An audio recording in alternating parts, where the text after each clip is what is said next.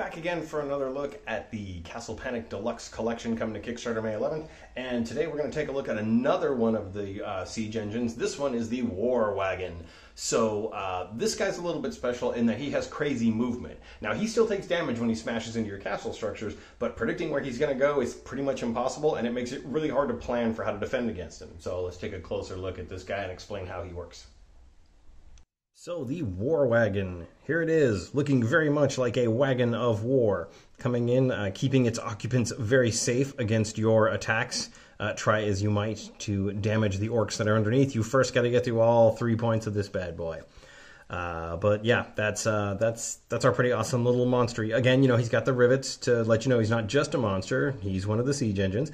And again, like the other ones, he's going to be crewed by 2 orcs underneath. So when he's coming at you, he'll actually look more like that. Like we said, we recommend using the tokens because you can't fit a monster mini underneath this guy.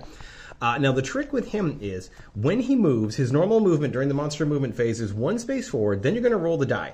If you get a 1, 2, or 3, he's going to rotate 1 space counterclockwise.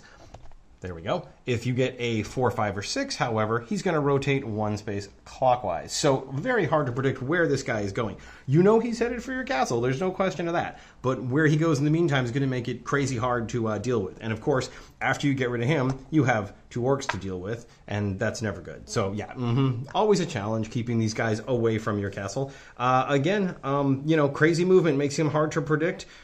Use everything you can against him because you don't want him to get in. It's always bad. The only good news here, good being relative, he does take damage when he smashes into part of your castle, unlike the battering ram who takes no damage. So there you go. Watch out for this guy. He is definitely coming for you, and he's coming for you, you know, soon.